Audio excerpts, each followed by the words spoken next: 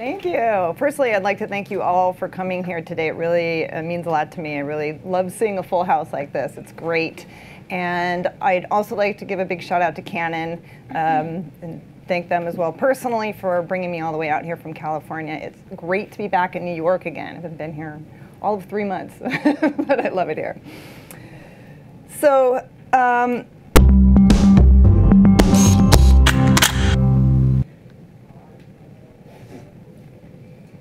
why explore? The American conservationist Aldo Leopold, sort of known as the father of conservation, once said that to people with an imagination, the most valuable parts of a map are where it is blank. By that, he meant the wilderness. So maps typically are covered with all sorts of interesting things that tell us what's there, what's supposed to be important to us. Maps point out cities, they point out features, and what they do is they interpret a place just as much as an artist or a landscape photographer would do. They are, in essence, interpretations, because decisions have to be made about what is important, what is there. But sometimes, especially for landscape photographers, the magic lies in between, and it lies in those blank spaces. And I personally tend to be like a cat finding a box. When I see a blank spot on the map, I want to go in there and find out what's in there. And that's essentially what this talk is all about. It's not only about how to go about the process of finding interesting places, about how to find these locations, but it's also about what else you might find out there that's actually inside of you. So a lot of what I'm going to be talking about is my own story, but firstly I'd like to discuss what I mean by exploration, broadly conceived. This is a video that I produced about 6 months ago to let people know about an online forum for landscape photographers that I had started. And this might be what a lot of people have in mind when they think of exploration, right? You're going big, you're going hard, you're up in the mountains, it's snowing, it's 4,000 feet up and 6 miles, which this was. And sometimes it is this, sometimes it's exactly this, but it doesn't have to be. Actually, exploration can be something on a much, much more modest scale than this. And where it really begins is within you, because exploration really is a state of mind, in my opinion. And that's going to be the underlying foundation for everything that follows. My story is my way in to explain to you how I feel about exploration and its many outlets. Mine involves the Dolomites to a great extent, because that's probably where I've done the most of my exploration, or at least that's where I kind of came into my own as a curious landscape photographer. This photo is a more recent photo, but I've been exploring the Dolomites for about a decade now. And back when I started going into this region, that was when social media was in its absolute infancy. You couldn't just go online and find some great social like picture sharing site and find all sorts of great photographs of a location and take it from there like you can today. In fact, it was quite difficult to find anything in the Alps at all, let alone the Dolomites, because in that period when I was first looking for this stuff, European landscape photographers were not only much, they were fewer and further between, but they were also much less likely to be online in any of the places where the world kind of had access to what they were doing. So they didn't tend to be on the same sorts of sites that I knew about. There were local sites. For example, when I first moved to Slovenia, which I'll talk about a little bit later, the Slovenes had their own little site. That was some kind of forum, actually, because the whole idea of a picture sharing site hadn't yet begun. So what I had to do was just sort of poke around without any other way to go about it, get out there on my feet, look around, get some maps, and sort of figure it out.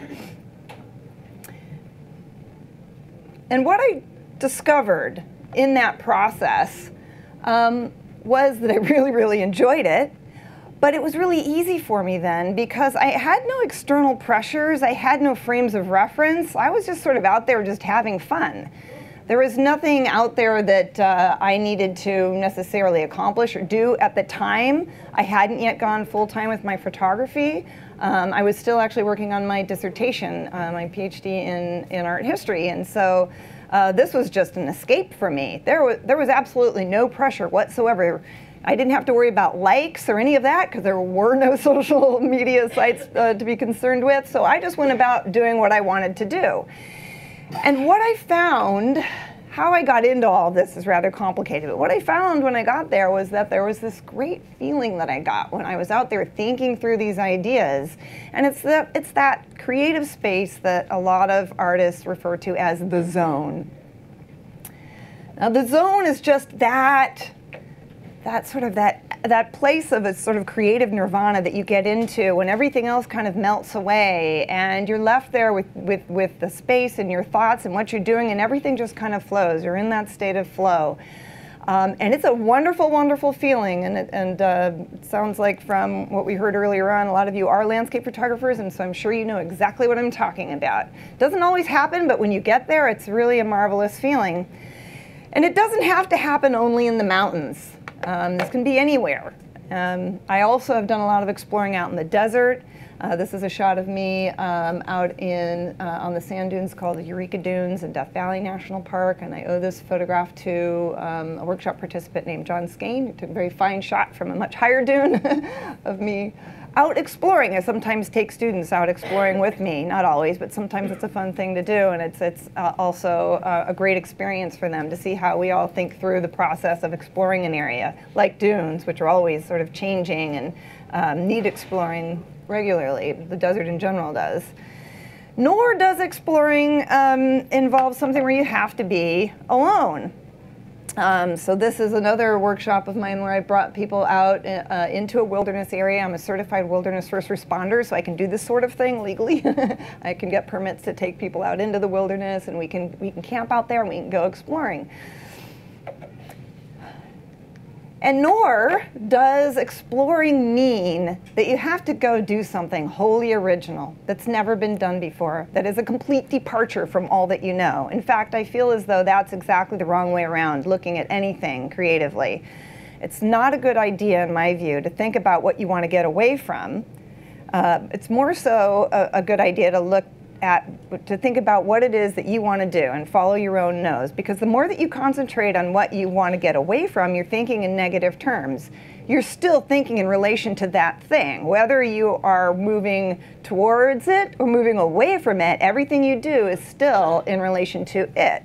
And so in order to get away from it, it's best to just sort of work through yourself and think through those issues that you have with what you're doing aesthetically, metaphorically, creatively, and in terms of the whole package that comes along with being an artist. It needs to start from you. So this photo here is another photograph of me working with students.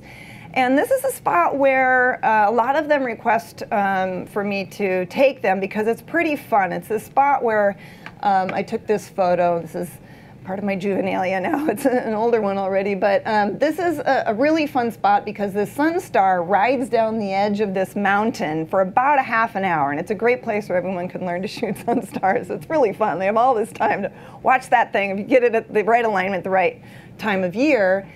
And it's a very rewarding scene where you have all this light just washing through the scene, and the right time of year you get the flowers and everything, and it's pretty marvelous. And the crepuscular rays are also quite common there. So it's very, very, very rewarding. But what invariably happens is people come out here and they take this as a reference point, as a starting point, and then they explore from there.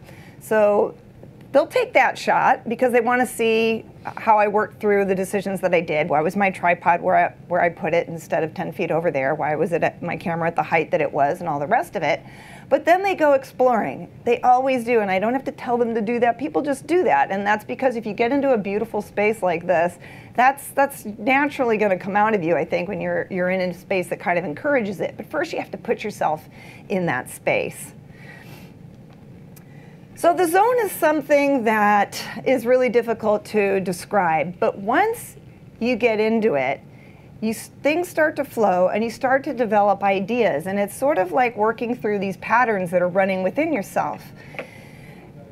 And it's exciting, you know. Sometimes you may be working through something that's kind of easy. Sometimes it's a rather puzzling composition. It can actually be rather challenging, and you're still in that state of complete oblivion, being completely oblivious to the rest of the world. And it's really a terrific, terrific feeling. Now, good compositional sensibilities certainly help a lot, but in exploring, because you're going out into something that's an unknown.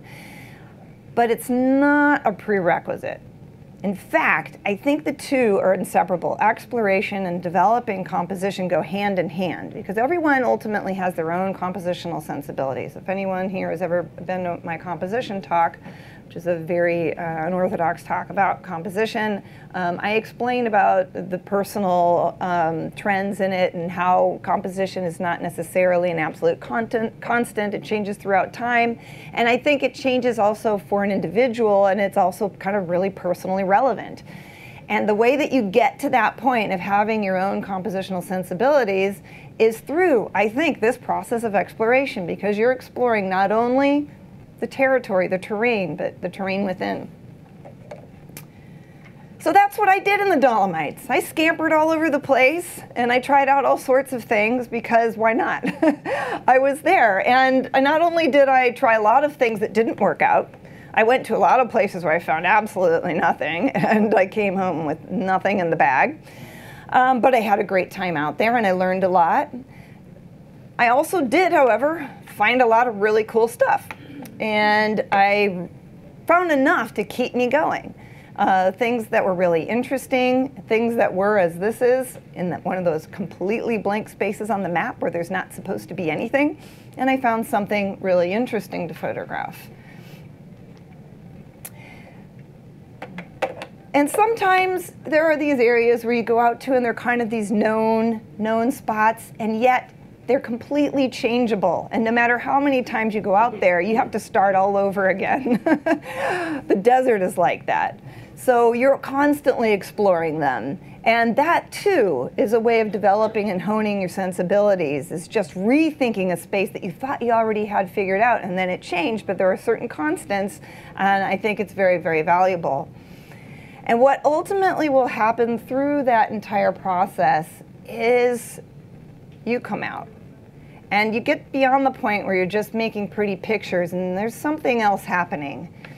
It's about not just composition, it's not about likes, it's not about producing something that people are even going to want to hang on their wall. It's about your own aesthetic sensibilities, about your own conceptual interests. And that ultimately comes out, I think, it will, with anyone, in a very powerful sense, and you'll know it when you get there. It's ultimately about discovering views that speak to you.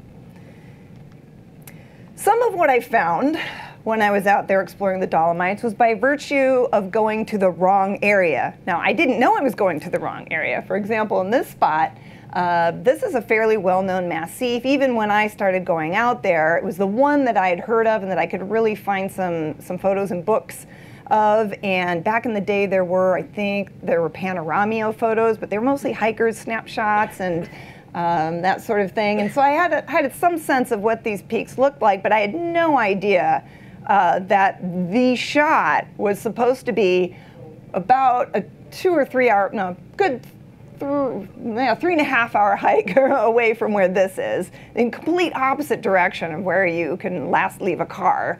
But I didn't know. I was just following my nose, going somewhere where I thought was kind of cool. And I came away with this shot. This is an earlier shot, one of the first that was really popular when I stopped shooting in the valleys. It was because it was completely different for its day. Not only was it not in the right spot, but I had put some water in front of I had found this alignment with this little seasonal stream.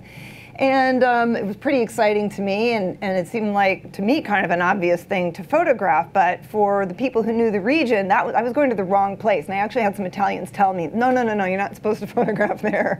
The spot is over there. But you know, I didn't know this, and that's what led me to find views like this one, or like this one, which you saw me photographing in an earlier slide. Again, just by finding places that look kind of interesting, in between long periods of finding absolutely nothing.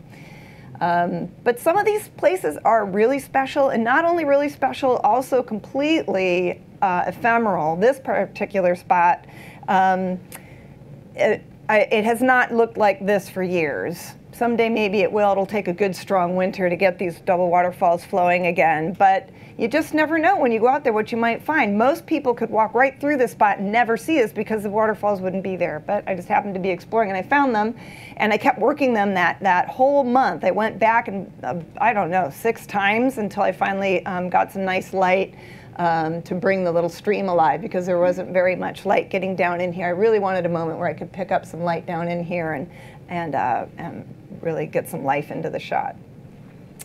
And then I started bringing people, because I went full-time eventually with my photography, and I wanted to share these places with other people, and so I started taking workshops out here, and that was really fun. There is an immensely rewarding feeling in sharing something that you've found with other people and watching them get the same kind of kick and thrill out of it.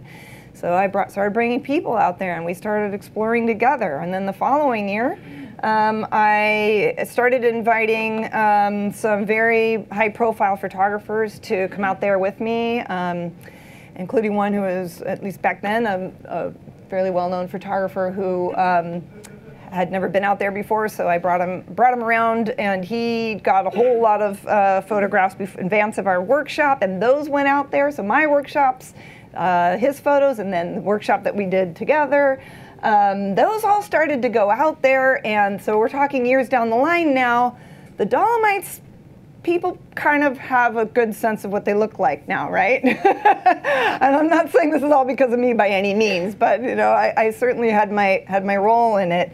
So if some of these places now, this is again one of my older photographs, look familiar, well, that's how it happens, right? Somebody had to sort of stumble into that area at some point and start putting those photographs out there. And it is really tremendously rewarding. And when I first photographed this is actually at the Tre Cime Massif. This is the other mountain range to the south. And almost nobody was photographing it, and which is funny because I love it. I just love this sort of jagged, craggy, wicked look into the mountains. And so I took this telephoto photo, and even some of the Italians had no idea where it was, which is funny because it was right under their nose.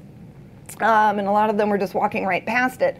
But it's really fun to take people out here and for them to be, you know, when you see something telephoto, it's just a little slice of the land, and for them to see so much else and to see it in their own way and to see it just kind of go from there, and now to look online and see these wonderful interpretations of this area, it's exciting. It's very, very gratifying.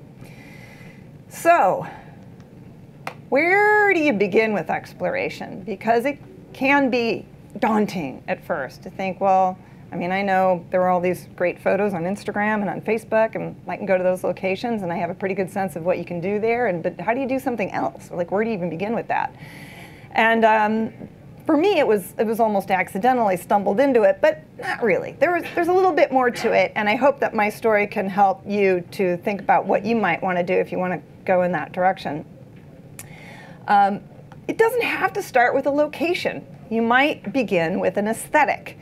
When I was a child living in California, when I was still in kindergarten, my family lived up in the mountains in San Bernardino Mountains, and we lived so high up there that we literally lived above the clouds a lot of the time. And one day my kindergarten teacher contacted my mother, very concerned, because I had drawn a picture in class of our home with clouds beneath it, and she thought, this something wrong with your daughter. How do we explain to her that clouds go over the house? And my mom said, no, that is actually where we live. We're up in Running Springs. And so, that I grew up with that view, and that's just how I sort of thought of things. This is an early 19th century painting by Caspar David Friedrich. When later in life, I started to study art history, I was exposed to these sorts of paintings, and they really resonated with me. And it's always stuck with me, that feeling of how wonderful atmosphere is.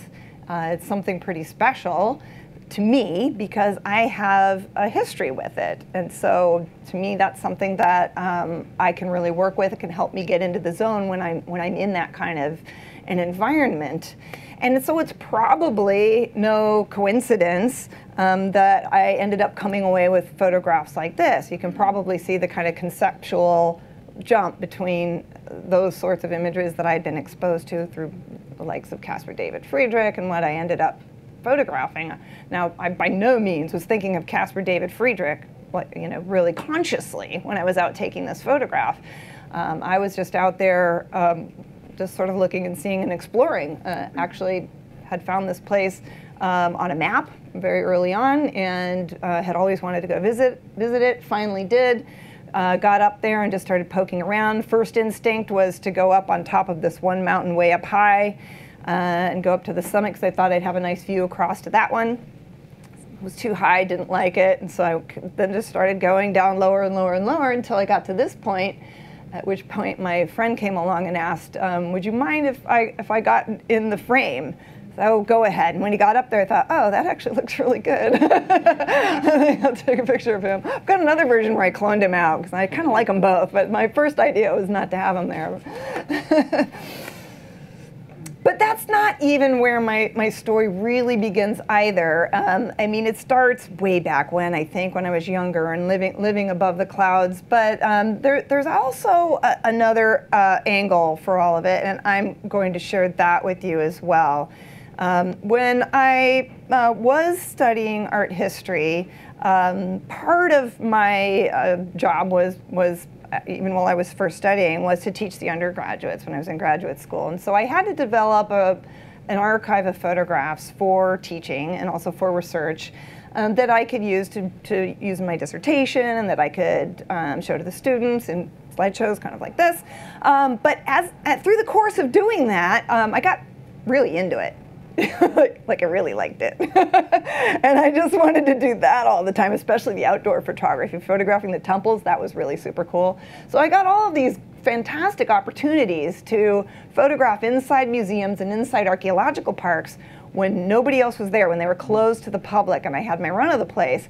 So it's pretty wonderful to hang out with the Elgin marbles in the British Museum or with ancient Korai in the Acropolis Museum when nobody else is around. You have the run of the place aside from a couple of guards. And I could go out there with my lights, with tripods, which are normally not allowed for the public. And I could just get creative and have a good time. And the reason why I kept doing this is because I was being sent here on assignment work at this point. Because I got so into it, I got good enough at it that people wanted me to do it for them. And because I understood the material, people knew that I knew what was important about the artworks and how best to show it off. So for example, one sculpture that I had was of Alexander the Great. One photograph I had was a sculpture of Alexander the Great. And most of the textbook images showed this sculpture in the German fashion, which was straight from the front, from the side, from the other side, from the back, and it's very scientific. But I knew enough about the ancient world to know that that statue would have been on top of a base at least 5 or 7 feet tall, and his face would have been way up there, and the way that the ancient viewer would have experienced it would be to be looking up at that angle.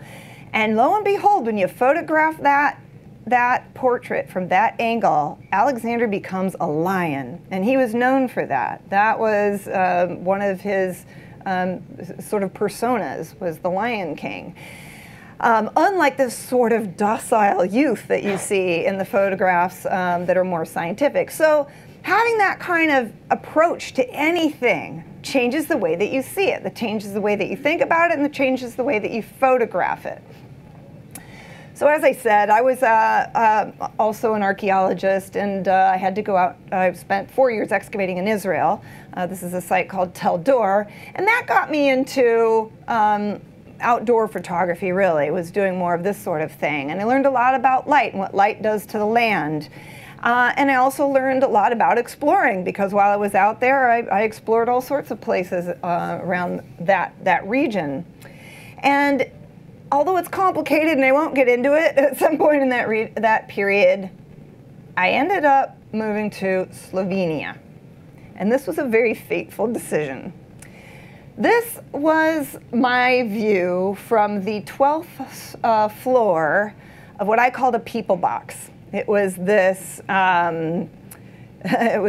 Tito-era building that was just as boring as could be. It was basically a big concrete box.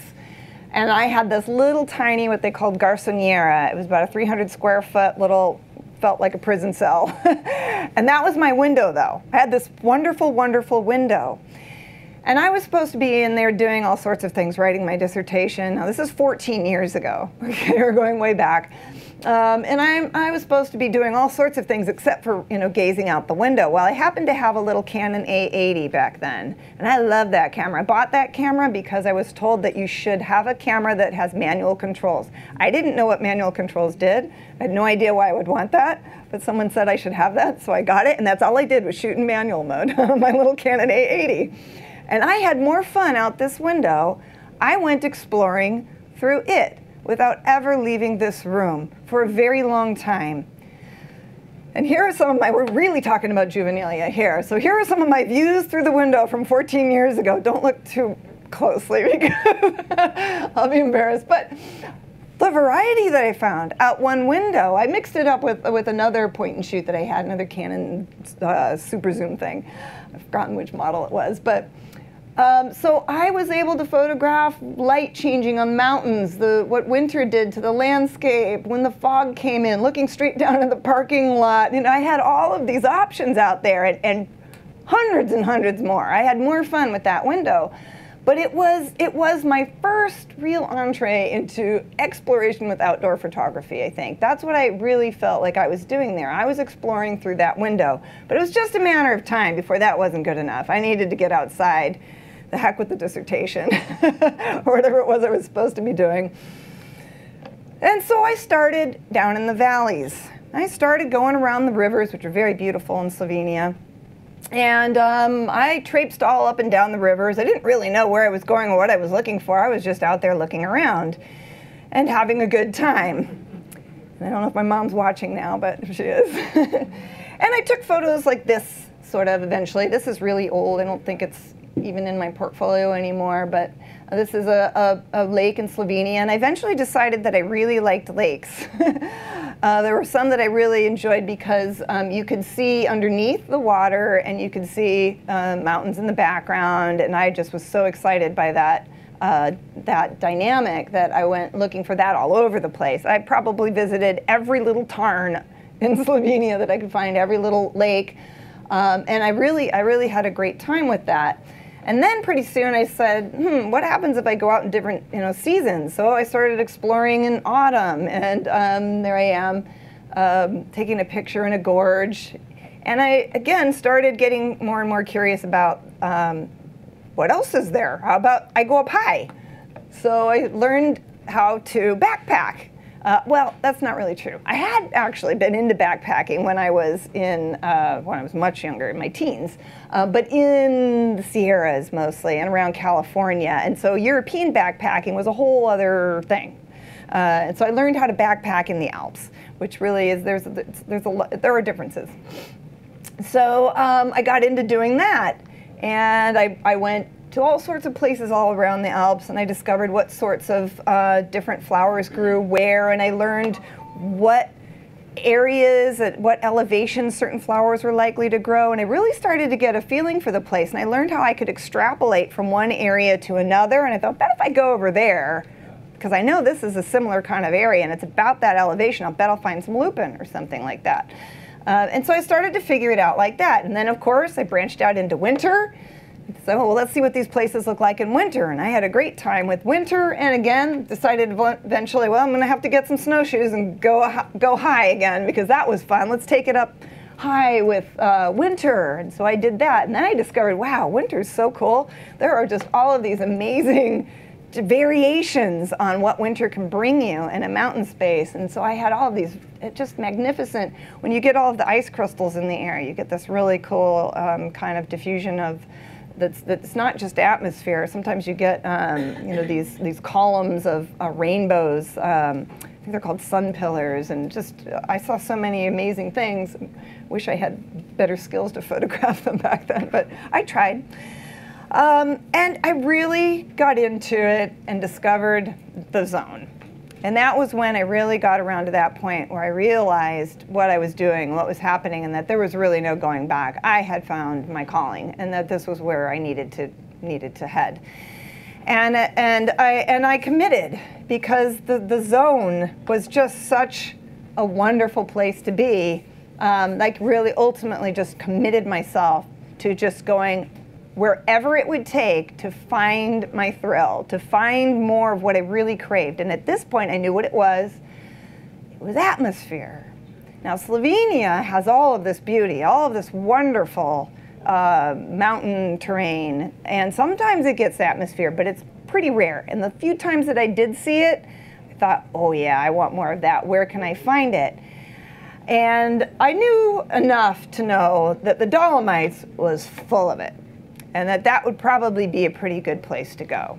And from there, I made this move out further, and I started going to Italy regularly. Every chance I got, I absconded to Italy. And I scampered all over there too. And again, like I said earlier, there were no pictures really to guide me. I had to just get a bunch of maps, and I did. I got boxes of them. I spent everything I had on topo maps, and I marked them all up, and using the sort of the lessons that I had learned from exploring in Slovenia. Well, okay, that's where the tree line ends, and that's where I'm likely to find this, and if there's a lake there, then there might be some runoff somewhere. And I'd learned all of these little lessons, and I just took all of that to the Dolomites and went scampering around all over the place, just looking for interesting views. And sometimes it got a little hairy. And what's interesting is that in all of this period, some real changes happened with me. For one thing, I got really fit. I was doing a ton of hiking, and some of this is some very strenuous hiking, as a few people in the audience here who've been with me out there know. Yeah, it can be a lot of hiking, and the kind of stuff I was doing, I don't even take people to do that all the time. But what I also learned, though, is that in these areas that have these incredibly precipitous drops and cliffs, I wasn't afraid. I just wasn't afraid. And all my life, I'd had vertigo. And so somehow, some changes, the environment was doing something to me. You know, so we were kind of growing together, me and the environment. Things were happening. I was learning more about myself, and the environment was changing me. It was getting into me. And so I was doing all of these crazy things that I never thought I could have done before. So if you feel as though exploration is something that you can't do for one reason or another, because you're stuck inside of a room, or because you have a fear of heights, or because you're not physically fit enough, let me tell you, things can change.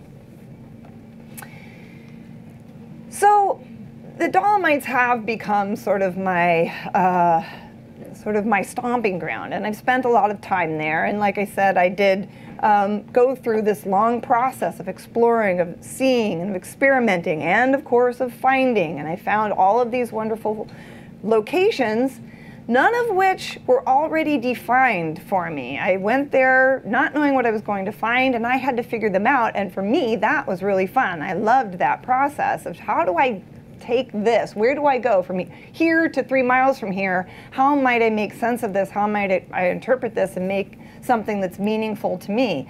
And I produced photos like this one. This one's going pretty far back now. That didn't look like other photos. They didn't look like what was coming out of that region or had up to that point. in that era, and that era, I mean, things move very quickly. We're not even talking 5, 6 years ago, I think, when I put that photo out, and maybe not even that. And at that period, in that period, European landscape photographers were very traditional. And so this sort of thing was pretty wild. It wasn't really what people were doing. And I've got a focus stack here of, I don't know, 5 different focus points, and it's a vertorama, so it's actually a bunch of like 3 or 4 horizontal stitched together, so click, click, click, click, click, click, click, like this, plus a focus stack in the foreground. This was not common at all for European landscape photographers. So I was just coming out of it, taking what I knew from Pacific West Coast landscape photography, which was pretty progressive and contemporary back then, and I was just putting it together with this space that I had been exploring. And of course I found atmosphere, found lots of that, really lots of atmosphere, and I absolutely love the Dolomites for that. It's pretty predictable, and not only did I find it, but I learned how to predict it. There are certain patterns that happen, and you can tell when it's going to come for the most part. And I've gotten so good at knowing the little microclimates now that I can also make pretty good judgment calls about, you know, if we're here and something is happening with the weather that makes sense to me, and we've got 4 different options to go in different directions, a mile each way, I can pretty much tell which spot's going to be getting the love. And of course, I also experimented with different seasons. I went out there in winter quite a bit. Winter is much more difficult in the Dolomites, so then I had to learn all about avalanche safety, and discovered actually that really is kind of my Achilles heel, is that I have this terrible fear of avalanches. But I tackled that too. So I learned all about how to safely traverse some of this terrain. I learned the hard way about terrain traps when I broke my ankle in one. And so I eventually kind of conquered that one too. And this is to bring it back to this is the opening photograph that I showed you all, was me standing, taking this photograph. And this area, by the way, is not terribly remote. It's right at the top of a chairlift, basically, the hut. You can stay in a hut just about 60 feet away from this spot where I'm standing. And I didn't, because it was closed at the time. Actually, I had to snowshoe an hour to get here. But so, you know, some of these places, you know, exploration is not really all about going out where the polar bears are going to eat you. It doesn't have to be that. But what I really, really came away with through all of this period was figuring out how to communicate what I found really special about an area. And that kind of goes beyond composition. It goes beyond just wanting to do something that's original or unique or any of that. It comes down to how you see things and how you interpret them. And my more recent work has really gone into this expressive place, where my photos are increasingly becoming about my engagement with these places, about my interpretations of them. And again, because I've sort of been trained in this mode of not catering to social media and not catering to likes or any of that, because I kind of brought myself up that way, I guess, but not to say I'm immune to it. You know, I do recognize those needs, especially since this is how I earn my living. But I'm able to go into these more dreamy spaces and really bring out of an area what I'm feeling and what I feel about it and how I want to interpret it. And that doesn't necessarily mean coming away with descriptive, literal, pretty pictures of them. In fact, some of them are quite moody, and I love them all the same. You know, they don't have to be something that anyone would want to hang on their wall. In fact, I feel that should not necessarily be the end goal for photographs. There's a very, very big difference between the wall in a living room, the wall in the bathroom, and the wall in a museum. Contemporary art is meant to inspire discourse in a lot of cases, and that's what the museum is all about. It's not necessarily a place where you go to look at things that are beautiful. It's ideally a place where things make you think. So, sometimes the exploration of one area will lead you to explore another, as I just explained with my leap between Slovenia and the Dolomites. It just kept going, and I have one last little chapter to that story. This is a lake in the Dolomites that I've been visiting for many years. I took this about 3 years ago, 4 years ago, something like that, at this beautiful lake that was carved out by a glacier. And it still has that glacial color, really fantastic color that's created by the sorts of soil limestone that's left behind where the glacier left. So it has this milky cyan quality. It's a completely opaque lake. You cannot see down more than half a foot in this lake.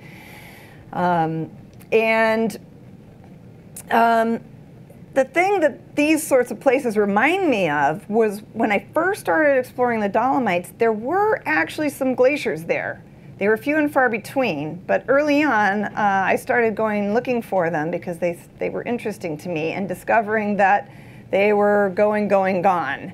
There are still a few around, sort of, if it's really generous to call them glaciers anymore. So the Dolomites doesn't really have a whole lot of water at all, because it doesn't have that runoff coming from them. So, as I had originally been craving atmosphere, I got to the point that I was craving glaciers. So, I went where I could find glaciers, and that was the French Alps. So I just kept going west. And I ultimately ended up in the French Alps, where I found all kinds of glaciers. It is one of the most glaciated areas in all of Europe. It's pretty spectacular. They're all over the place. They too are disappearing, but they're still there. There are still a lot of them. And I had a lot of fun out there, exploring, seeing, experimenting, dancing. If any of you follow me on Facebook, you may know the dancing video that came out of this. If you want to see me being completely ridiculous, you can go look that one up. And I started to develop ideas about glaciers. I had looked at them long enough, once I had been out there exploring for about 5 years, that I started to have these ideas about them, about their hold on the land, what they do. They move things around, their grip on it, the way that they touch the land. And that started to come out in my photographs. And I went all around the French Alps looking for instances of glaciers with atmosphere and putting those things together. But that wasn't all. I also really enjoyed the glacial runoff because I so missed the water of the Dolomites. And so I went to these areas where this is a cascade, I think 2,000 feet long. It's just many, many, many cascades of waterfalls. And it comes out with so much force that it's been carving this groove down into the mountain for however long, and it's just fantastic. You can see the mist from this thing about, maybe 2 miles away as you're approaching. You can see the mist coming off this waterfall. This might not communicate the power of it, so I went into a little closer view of it, and I started to get a little bit more expressive with this thing. And this is that same waterfall when the light's shining through it, and it is just, it's coming down from one side and kicking back off the other wall, and there's just this cacophony of water going everywhere, and with that light kind of powering through there, that really speaks to me. And that idea of the light coming through this really tumultuous space reminded me of what happens with atmosphere. And this too is in the French Alps, where you have this crazy wild atmosphere, and yet the light can beam through it all. And to me, there's a beautiful concept in that, and it's very appealing to me. So you might be thinking to yourself at this point, oh, well, it's easy for her to say. She's a full-time landscape photographer. She can just go exploring wherever she wants, right? Whenever she wants. She's got all the time in the world. That's all she does. I don't have time for that. I got to produce photos, you know? I can't just go running around and come back with nothing. She said most of the time she comes back with nothing. I need something. Well, that's true. And there's actually another aspect to this. The part about me having all the time in the world is not true. Okay, I do a lot of things, like give talks, and but this brings me to this book. It's a great book. If you've never read it, read it. It's fantastic. The Art of Fear. It's not new. It's been around for a long time. And one of the issues that comes up in it, although it's not titled as such in the book, is the fear of results. That fear that we need to produce, that we need to come up with something, and it needs to be good. There's a really, really wonderful anecdote in this book in a chapter about fear called Fears About Yourself under Perfection, where the authors discuss this little experiment that someone did in a ceramics class, where they took half of the class, the left half, the right half, let's say, and they said, okay, you are all going to make as many pots as you can, and you'll be graded on quantity. And they took the other half of the class, and they said, you all are going to be graded on quality, and you're to produce a single pot. Now, which one do you think produced the most quality? It was actually the quantity side of things, okay? There's something to that, because there is a great benefit to being an artist who produces. You can't not produce, right? You have to keep producing. That's how you learn, that's how you get better. Well, you'll just have to trust me that the exploration process enables you to have it all. And in fact, I think it gives you kind of a third option. Because in that experiment that they ran in the ceramics class, you had the one group that produced a whole lot, and they said that, according to the people running the experiment, that actually the quality was much higher than what was produced by the ones who were just shut down and so nervous. Oh my gosh, just one? All I get is one? It had better be good, and they just couldn't produce. They just locked up. They couldn't produce the quality. They couldn't bring it. Well, when you're out exploring, you're not going to come up with that quality shot right away. You're just not. This is one of my favorite photographs that I produced out in a very remote area of the Mojave Desert, where I found some of the largest mud tiles I'd ever seen. The cracks on these, I could put my Canon 5D Mark III down inside the cracks. So each of these cracks is about that wide. They're huge. And these tiles are like this. So they're really big, and it was really, really fun to shoot this, and it took me a long time to figure it out, to figure out this aesthetic. We're going pretty far back again here. Before, there were very many photos of mud tiles at all. When I first went out to this area, there were some, and they were mostly long leading lines, straight lines, or some like kind of subtle curves, but I was really interested in these what first I had thought of as sort of like a horseshoe bend composition, like that, these round things. That's what I wanted to go finding. But I didn't get there immediately. I didn't go right to that idea. Oh no, I did all kinds of crazy stuff. And this is just a little sampling of things that I never seriously processed. I have never put out any of these photographs because I didn't deem any of them worthy. But I had abstracts, I had details, I had all sorts of things that I tried, and I thought, okay. I mean, you know, probably 10 years ago, I would have been really, really happy with any one of those, but now they weren't quite speaking to me. And I have hundreds of these, and they were all from about, oh, I don't know, 2 or 3 weeks of time that I spent out there. I kept going back out. But on one occasion, I was out there with some friends, and we were camping. And we did a lot of hiking around, and I was producing all of these, you know, ideas, these little vignettes of things, and I finally settled upon the fact that I really enjoyed the curves. I hadn't seen these curves in any photographs. I really wanted to work with that. And so I just scouted around, and one of these mornings when we had actually I'd found something that I thought was pretty okay. I kind of liked it. And it was, we were waiting for the moon to set, and there was some ambient light coming up, and we were all in position. We were all getting ready to just settle down and wait for the light and shoot, and I just went into explorer mode. I don't know what happened to me, a little switch in my head went bing, nope, not doing this. And I wandered away from them, and even though we had been exploring this area for a long time together, I somehow just gravitated towards this area, this blank spot that we hadn't yet gone into. And it wasn't more than, I think, 5 or 10 minutes from where they were. It was really, really close, and somehow we'd completely missed this enormous playa of mud tiles in which I found these perfect cracks that were absolutely pristine and beautiful, and I found this wonderful curving shape that I really, really liked. So I set up and I shot that thing over and over and over and over and over and over again. And I was just really wanted, I'd seen it that morning with the moon setting, and it looked really good, and then that moment was gone, and then, you know, the next morning the moon's somewhere else, it's too high, and it kept getting higher and higher, and I totally missed my opportunity.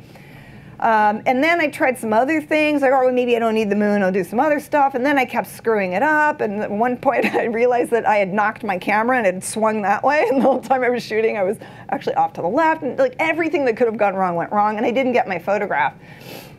So I came back, one part of the, the story is, one time we even, because it was so hard, because these were so dialed in, these compositions, it was so hard to make sure that we were right in position for this sunrise, because I wanted to catch the moonset, that since we were way out in the middle of nowhere, we all just left our tripods out there so that they would be in position.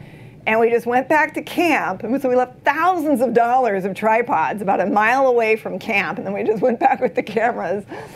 And so all we'd do in the morning was come back and put the camera on there. And that didn't work either. I didn't get it that way either.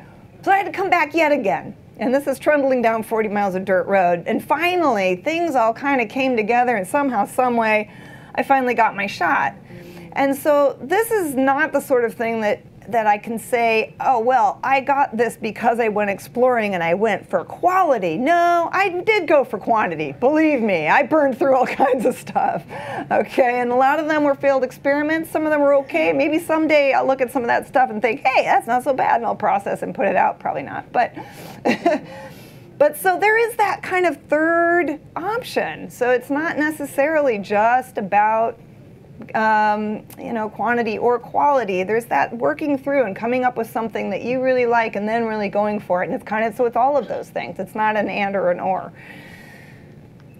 So there is a lesson in all that I've just said that I would like to underscore. And I might title this From Exploring to Seeing, or I might call it 3 Stones in a Line. And this comes from my days of archaeology, when my dissertation advisor was also the director of the excavations that I was on, used to say, well, if you have 3 stones in a line, that's a wall. And if you have 2 stones in a line, it's not a wall. Why? 2 stones are always in a line. And I think that this is how it works with art making. You start to develop yourself.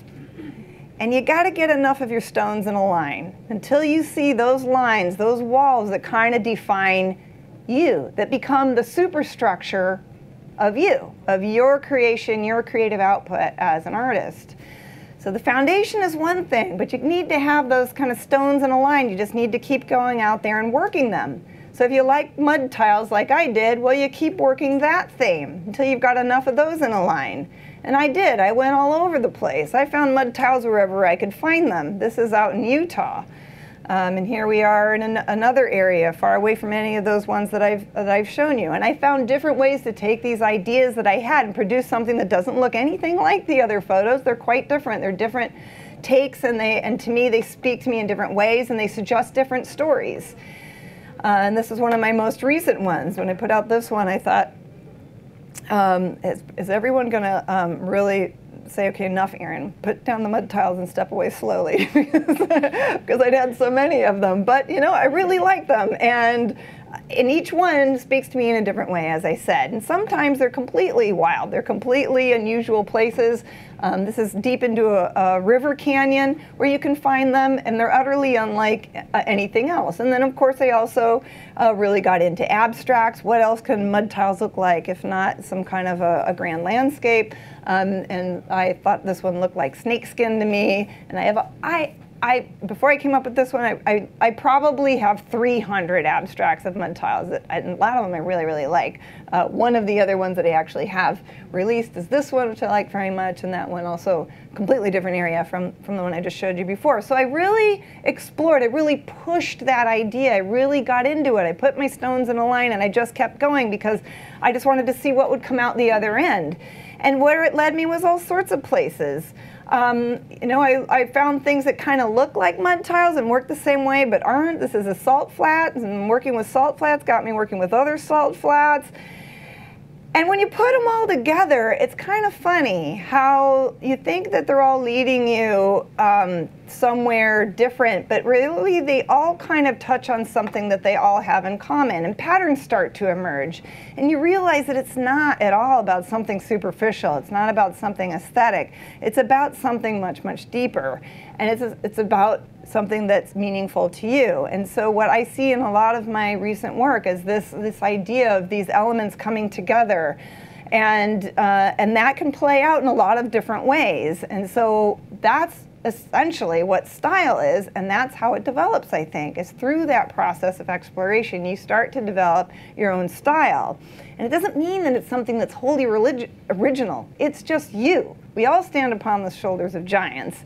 Nothing that you have to do has to be a complete departure. Remember, that's moving away.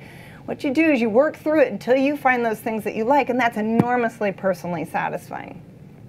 All right, so now that I've gone through all the philosophical end of things, and I've given you the background about why you might want to go out and do some exploring, what might be in it for you, let's get into some of the fun stuff, what to pack.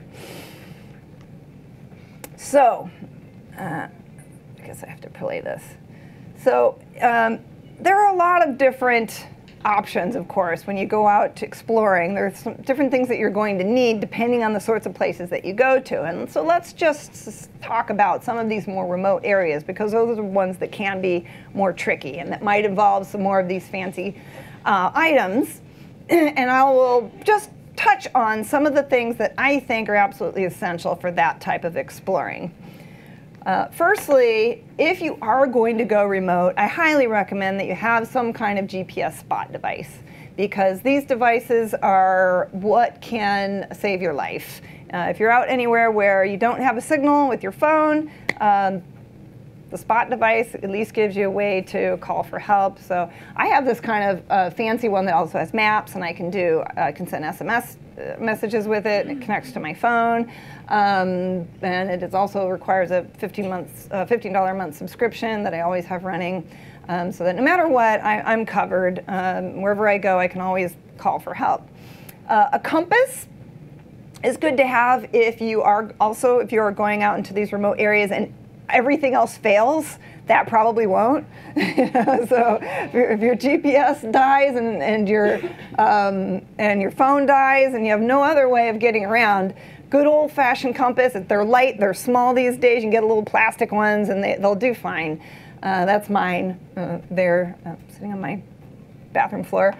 Canon M6. And I'll talk a little bit more about this in the next slide, but this is my new must-have item for exploring, because it's so small and so fun, and it just enables me to keep the big kit tucked away for a while. And this little tiny thing, it's adorable, it's so cute, produces wonderful photographs, has the flip-up screen, and what I like to do a lot of the time is explore with my phone, but the phone's a little bit limiting and the quality isn't that good. But I do that some too. But to have this just mixes it up a lot. It has interchangeable lenses, so it gives me that option to kind of think through a space without having to commit with the big kit and sit down and think, all right, I'm going to work now. You know, it's one of those things where it kind of lightens things up a little bit. Topographical maps, I'll talk about those a little bit in a minute. Very helpful to have a paper one with you, because again, should all else fail, that might get you out of a bind too with the compass. Smartphone, absolutely, and I'm going to go through a list of my favorite smartphone apps in a minute, and I'll explain those to you, and a first aid kit. So many people don't carry one. You really ought to.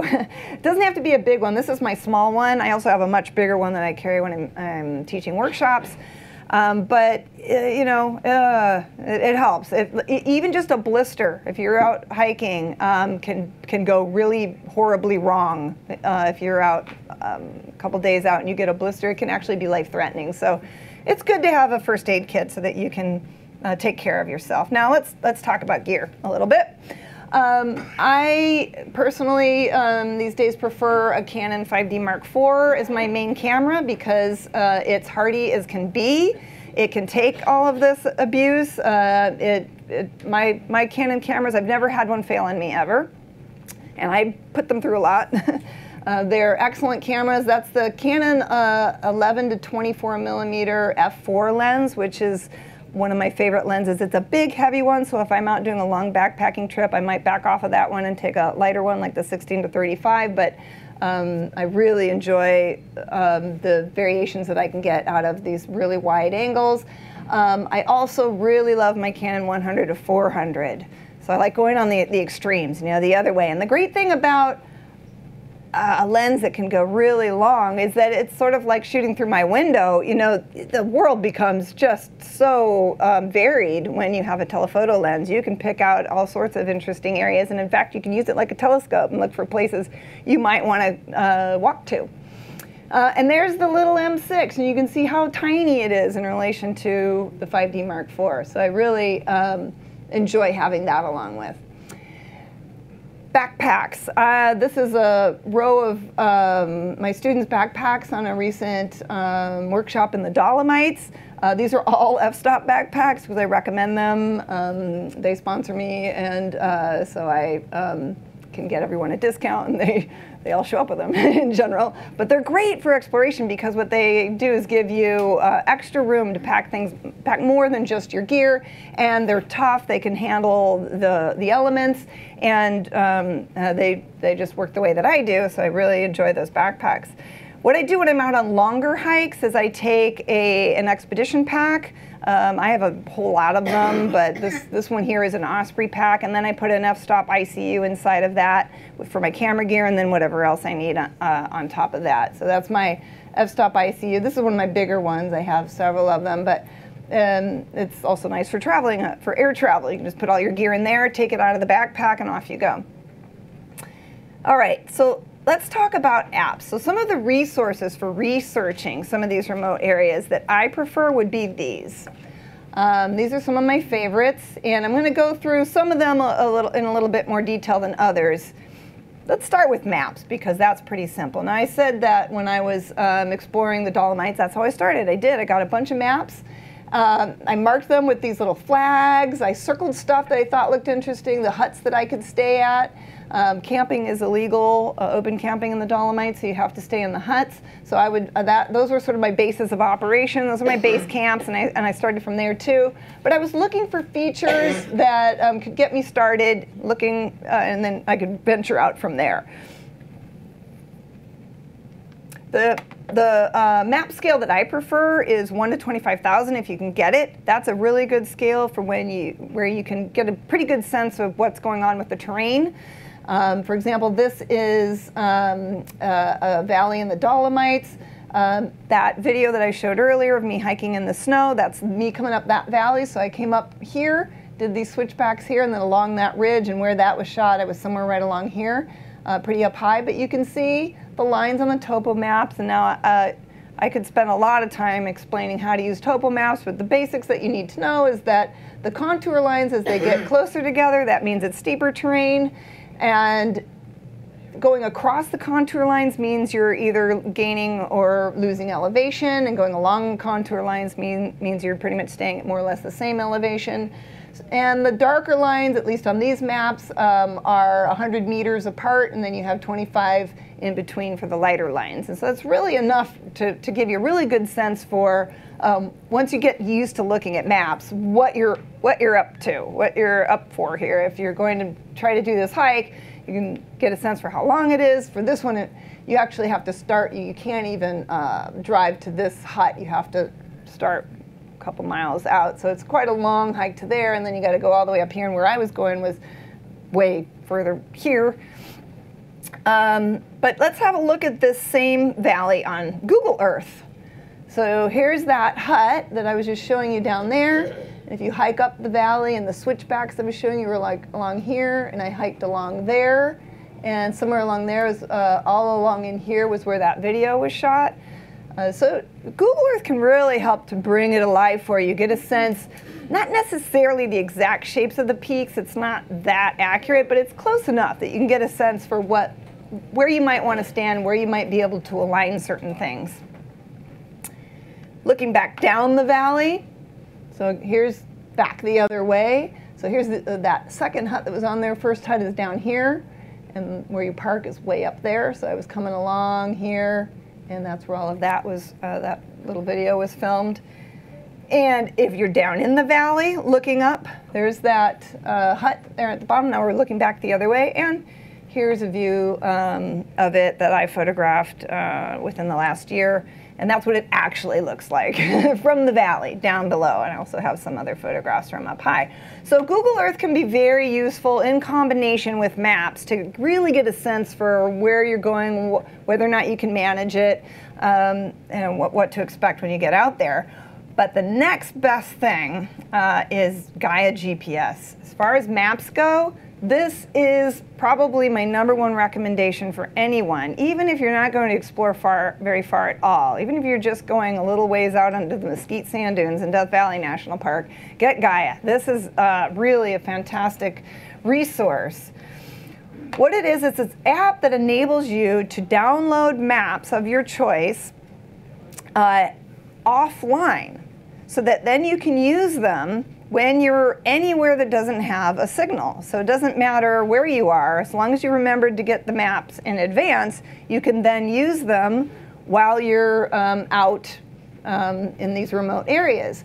So I've got this little video going along the side that shows me scrolling through a bunch of saved maps and waypoints, because you can save both of those things in this app, and that's what makes it so valuable. You've got the map, and then you can put the point. And the point might be where you want to go, or it might be something that you found, so you can come back to it at another time.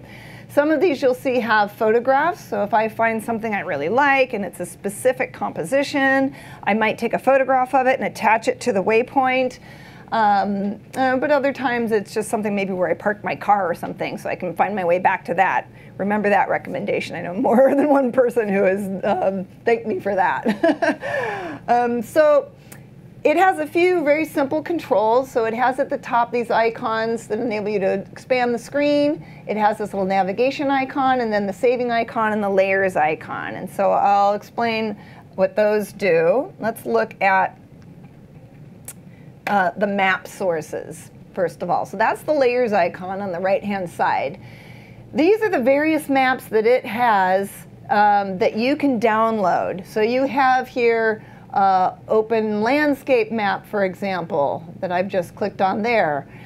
Or you can go down and get maybe some satellite image. And then what you can do is select that area of that map that you want and download it. You don't get them all. You have to decide which layer you want, which map you want, and you download them in advance. But you can see there's just a huge variety of them, and you can get more, but this is the stock that comes with it.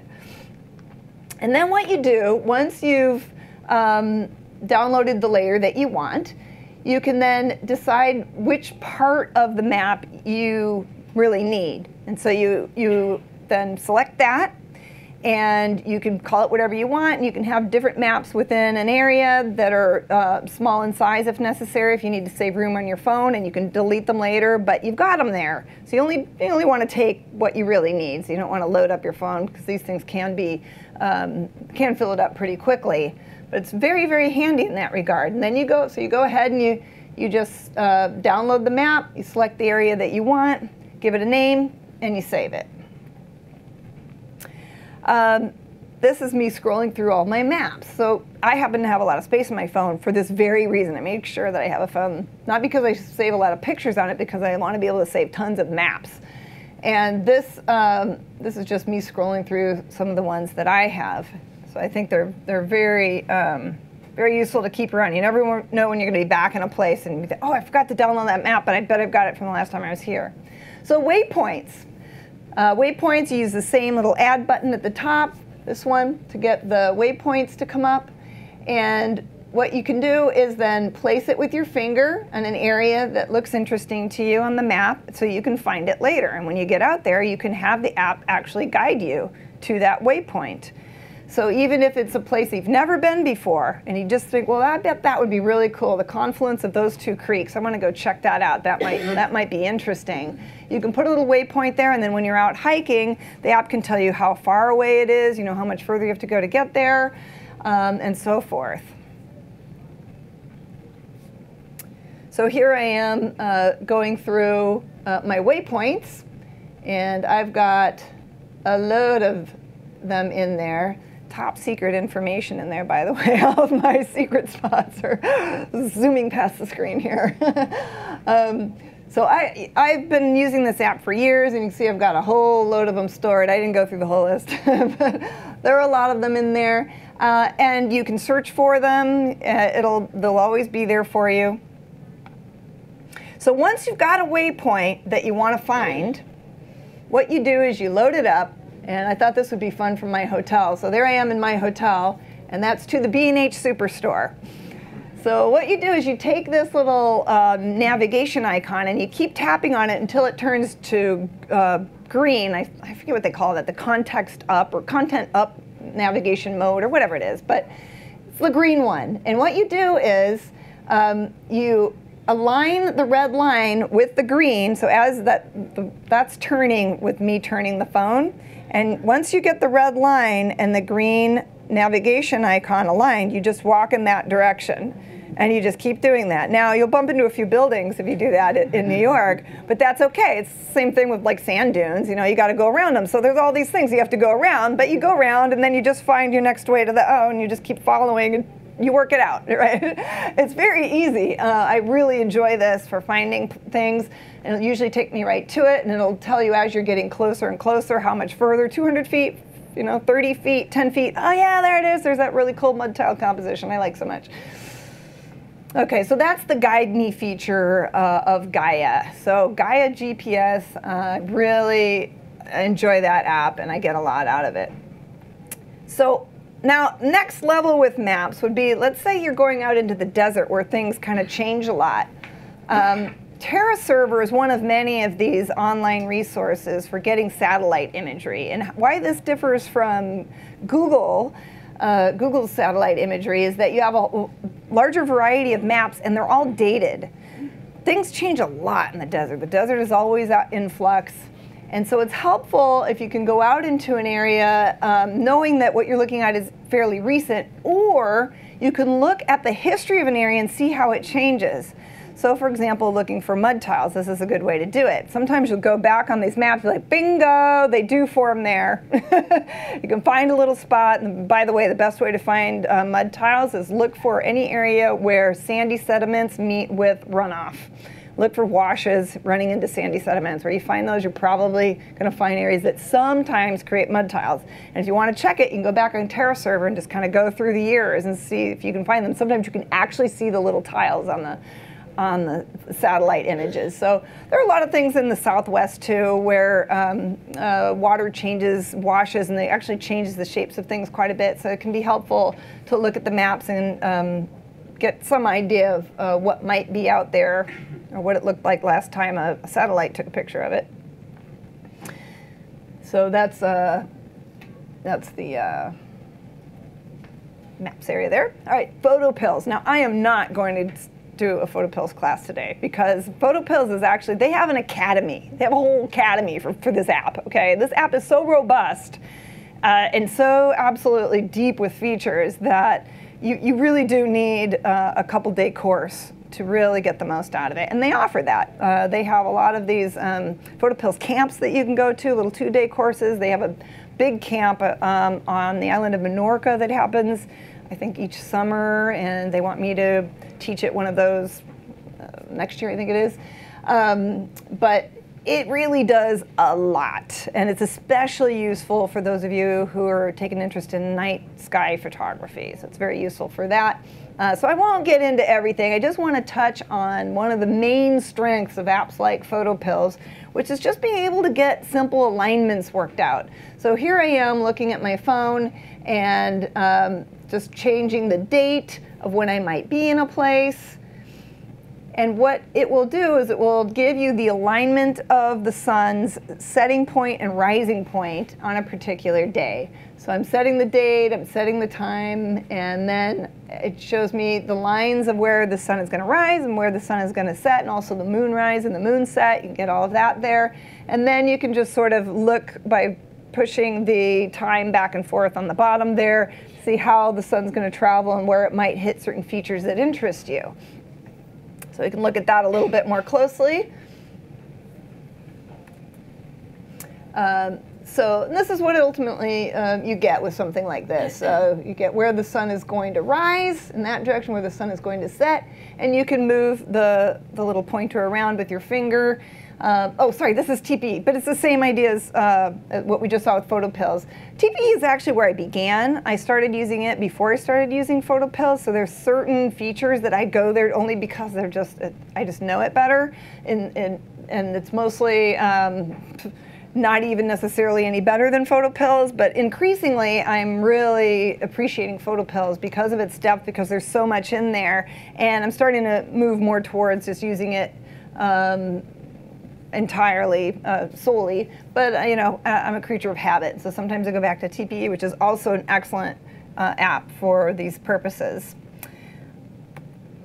NOAA. Now once you get into figuring out where you're going to go, the next question is, well, when do I go? And once you've decided the season and everything, well, you might want to start keeping an eye on the weather. And you can look ahead, you know, only so far and get anything that's really reliable. And in some areas, it's really a gamble, no matter what the weather people say. But it's helpful to have some sense of what might be possible. So one of my favorite sites for finding out anything about the weather within the United States is NOAA. And the reason is because not only do you get what looks like kind of a standard forecast, you get, you know, Tuesday night, Wednesday night, all of that, and a little detailed forecast, and a little map about where you're talking about. But if you scroll further down the page, you get this very handy graph. To me, this is the beauty of NOAA, and this is so often pretty accurate, actually. I mean, not always, but I'm really very impressed with it. So this is me looking through NOAA. You can go to the graphs, you can zoom in, and you can really have a nice look at by the hour how certain features of the weather are going to affect that environment, and you can also go forward and backward up to, I think it's 4 or 6 days. And you can get a really good sense for how a storm might be coming in and going out, and when it might be coming in and going out, how the winds might affect a location. So this is what that graph looks like as viewed on a web page. And it's this area in the center that I think is really the most interesting. For me, it's the one that's the most useful. So you've got the blue line, which is your sky cover. Okay, so that's how much of the sky is going to be covered in clouds. Something that not everyone knows about the way that sunset and sunrise color works is that what you really want above you is something like this, 99% cloud cover. And you might think, well, how's the sun going to get through? The thing is that with the curvature of the Earth, what the sun needs to do is get through a hole in the clouds about 100 miles away from you, about the width of California. So ideally, you'll have total cloud cover over top of you and that hole about 100 miles away. So you look at those lines, like I showed you on both TPE and on photopills, and you look where that path of the sun is going to be at the time that it's setting and rising. And then you go and look on a satellite map to see if there's likely to be a hole about 100 miles in that direction. That's just enough of the curvature of the Earth for the sun to get up underneath that wonderful deck of clouds, and that's how you get, you know, sky fire, if that's your thing. Not everybody's into skies, but if that's your jam, that's how you can figure it out.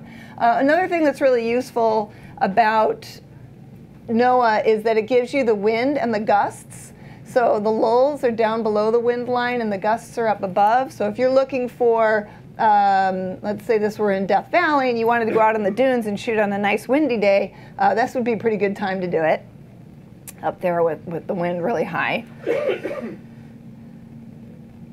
Okay, Weather Underground is a great place to go for that satellite imagery to find it. So you've found out that you've got it going to have a nice shelf of clouds above you. Let's say you want to figure out whether that hole 100 miles away is going to have clouds, or whether there will be a hole 100 miles away.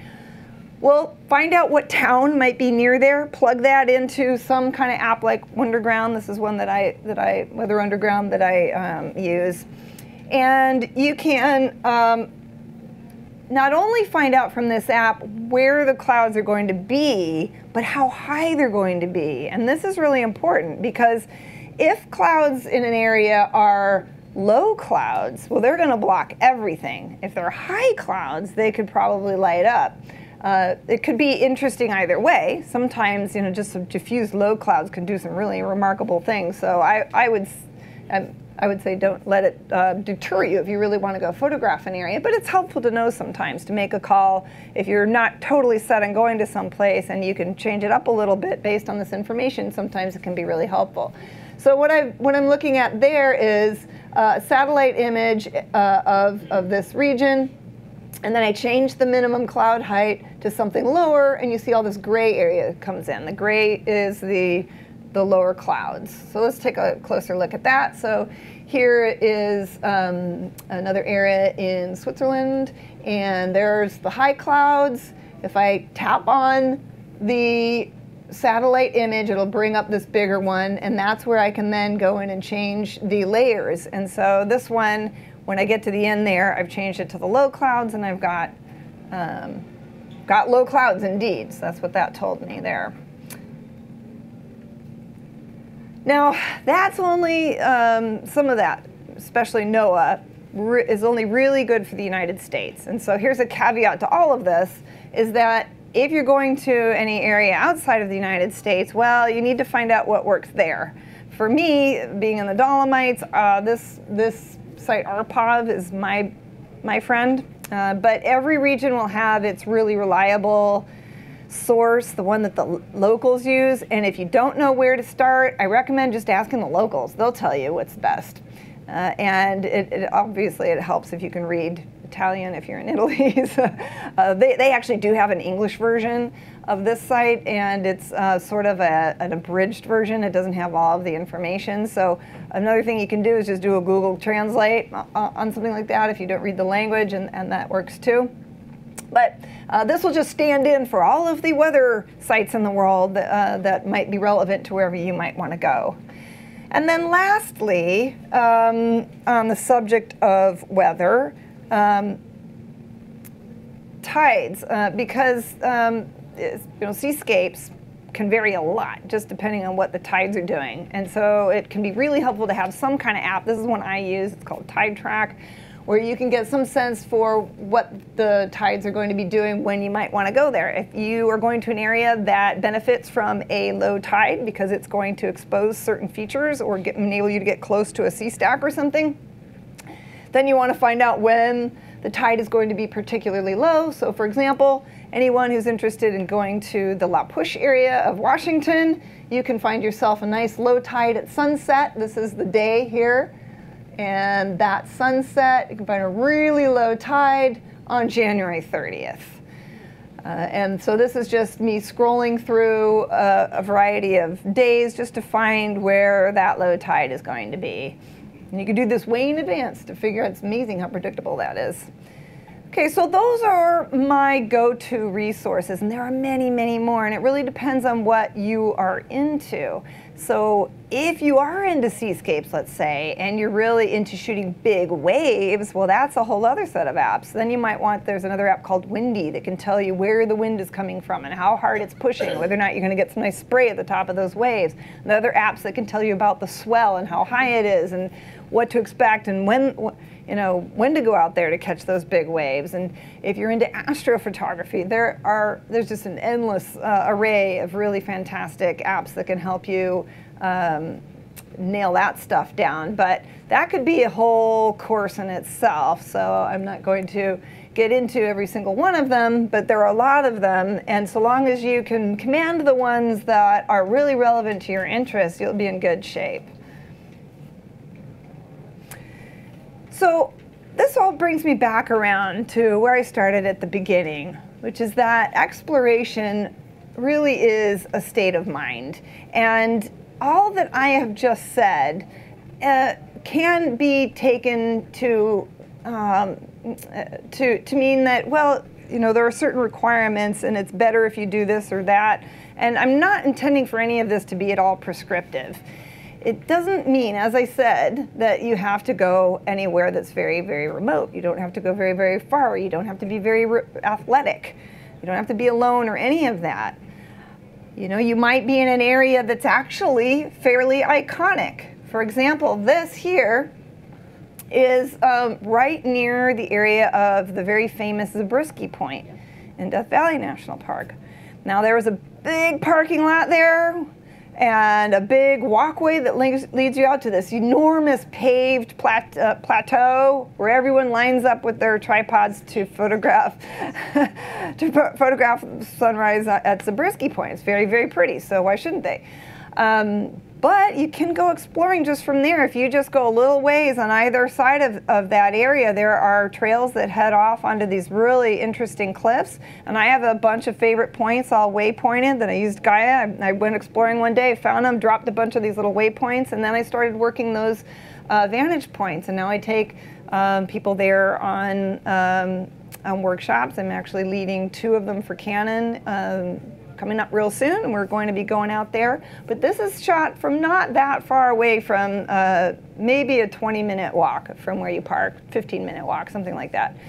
So you don't have to go very, very far. And I've had people up to 75 years old come out there with me. So it's not something where you need to be really young or fit or any of that.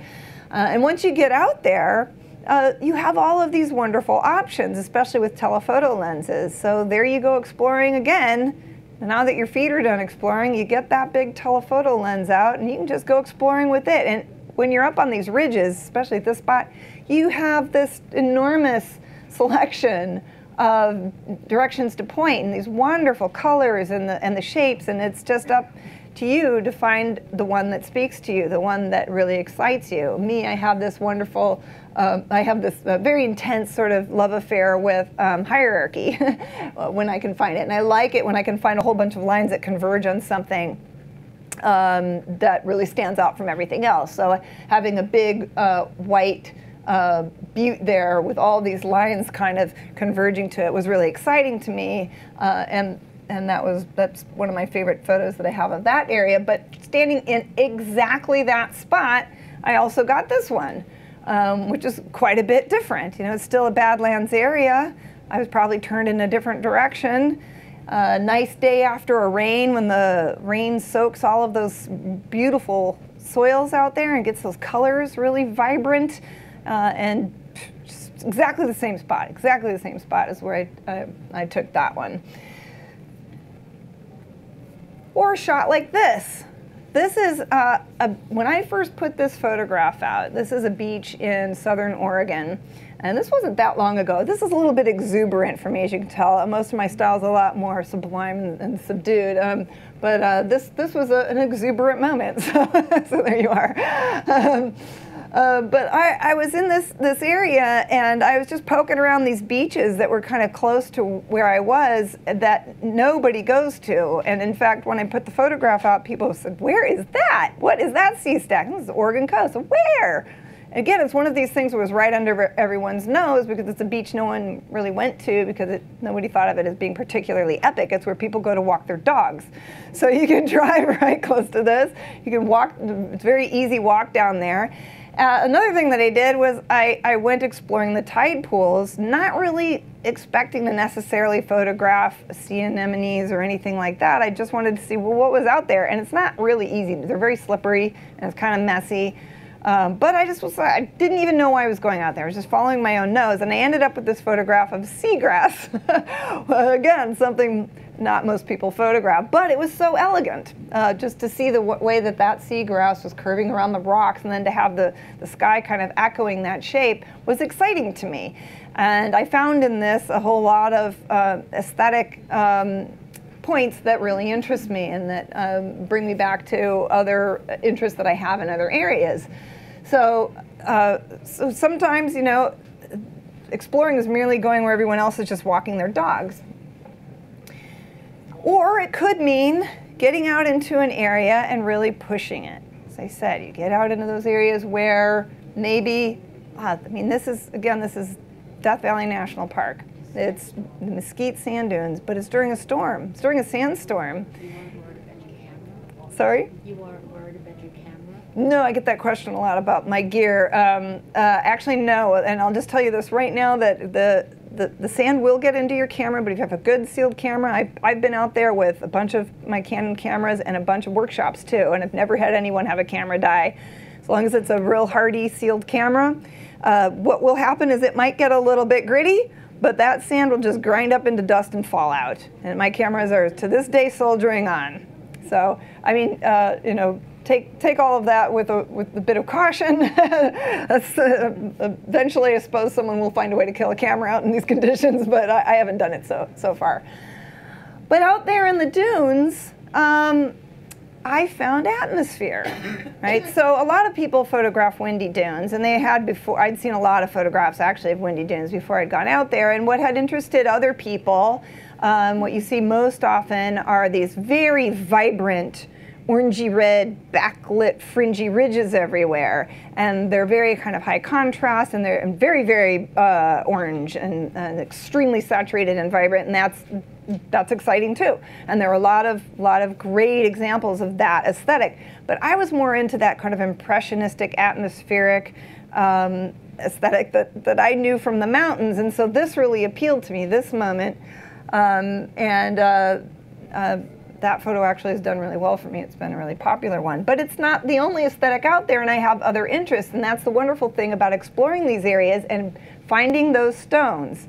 Like I said, you know, keep working an idea, keep exploring, keep pushing it. It's a totally different mentality from being results driven. And saying, I'm going to go here, I'm going to get that one's in the bag, I'm going to go there, I'm going to get that one, now that one's in the bag. That's location driven. But if you are driven by your own interests, and by pushing through these interests and the aesthetics and the concepts that come with them, you'll keep finding new ways to interpret a place that are utterly different from anything that you did before. So this is, I called this one Rhapsody in Blue. I was out one of these, during one of these amazing storm moments, and if you've ever seen storm clouds of this sort, they're this blue, green, they're utterly, utterly surreal. It's incredible, and I've only seen them twice ever out in Death Valley, and I've been there a bunch, and this is one of those 2 times when they were this blue. It's pretty spectacular, and if you get there during the blue hour like this, so now the sun is down and it's just blue, and I really, really enjoyed that. It reminded me of many things that I know from elsewhere in the world, and I really connected to it. But wait, there's more. You know, you can keep going with these ideas. So when I was out in this area one day by myself, I went out there during a windstorm thinking I was going to do more windy dunes shots, and suddenly the wind completely died down. I've told this story in another talk that other people, some of you may have heard, but long story short, there was this cloud inversion, which is extremely rare for Death Valley. So the clouds literally lowered themselves down first to this level, where it looked like they were just going to come down and kiss the dunes, and then they came all the way down, and I didn't really realize what had happened, and there were total whiteout conditions. There was just fog all over the dunes, and thankfully, because of my little locator line, I was able to find my car. That's the only way I could get back out of there that day. It's because I had pinpointed my car with a waypoint, and I just used that little line, and I just walked out in total whiteout conditions to get back off the dunes. Otherwise, I don't think I would have known which direction to go. But again, it just being out there exploring, thinking through the ideas, I could have come away with absolutely nothing, or something that was kind of repetitive, or just rehashing my own photographs, or not. And I didn't. Sometimes I did. You know, so I have a lot for every shot I have that I really like. There are lots that I will never show anybody. And I mentioned before some of these areas that are very highly changeable. You can go and you think you know them, and then you go back and you don't. All of your waypoints, forget it. You got to start over again. And I think it's good to have one of those in your back pocket everywhere. Just keep going back to it. Especially ones that change a lot, because they keep you on your feet. You know something about them. You know, probably have some sense of the weather patterns. You have some sense of what's possible out there. You know what the background terrain might look like, but if the ground's changing a lot, it's an exploration project all over again. You can kind of go out there, and it's different. I use the word exploration separately from the word scouting, because scouting to me is very results oriented. Scouting is I'm looking for something in particular, or I just want to find something. Whereas exploration is kind of letting the land speak to you. It's not like these are like die-hard definitions of those terms, but that's just how I think about them. And I'm out exploring. That is a state of mind. I'm out there asking the land to work with me. Another example, so deep in the heart of the rainforest, or maybe just a foot off the trail, right near the nature center. It's just a matter of not having a really set idea of exactly where you're going to go, but maybe you do have a set idea of what you want. And in this case, I did. I had a friend who passed away at the age of 30 from melanoma because he had gotten something in his neck, and it just kept getting worse and worse and worse. And he was my original landscape photography buddy. We had gone shooting together for a long time, and it really hit me very hard. And the last day that I ever went shooting with him, a friend of mine took a photograph in a rainforest of vine maple trees with the sun star, and it really made me think about that day. And I had always wanted that aesthetic. Now, I went to a totally different rainforest. That day when we were hiking together, that was in the Columbia River Gorge. And so the photograph was in a completely different state, completely different rainforest. And this is in the Hoh up in Washington. But I had that aesthetic in mind. So it didn't matter where I was going. I was just I was just exploring and seeing. But I had a lot of emotions, and I wanted to create a companion piece. I think it was exactly 2 years after he had died or something like that. And so I just needed to, for closure, produce this photograph. And so I went out there and I tried for a few days to find something. And my friend's shot had all these curvy vine maple branches, and I found this one that looked like spokes. And I thought it was really fun because it echoed the spokes of the sun star. And so I love the echo composition. Is something I've written about quite a lot. And so that was really exciting to me. And so that enabled me to wrap up all of these ideas and interests in the aesthetics. And I was just right off the trail near the nature center there, visitor center there. Sometimes it does mean going remote, very, very remote.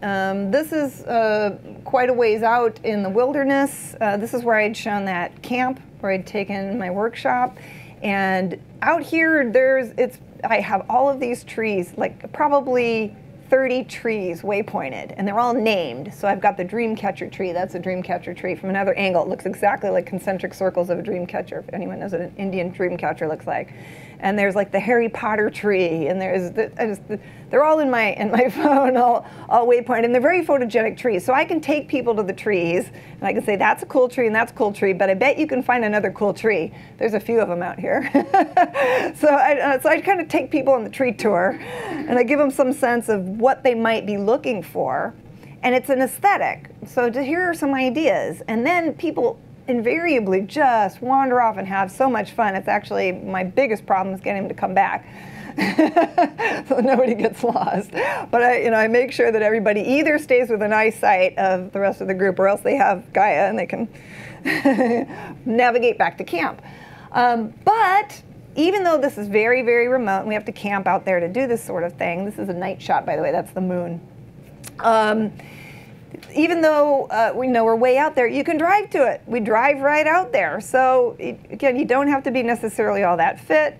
You can drive way out there, and the land's all flat. You can go walking around. You do need a tent or a big vehicle you can sleep in, but it's quite fun, and it doesn't have to be something that's necessarily grueling.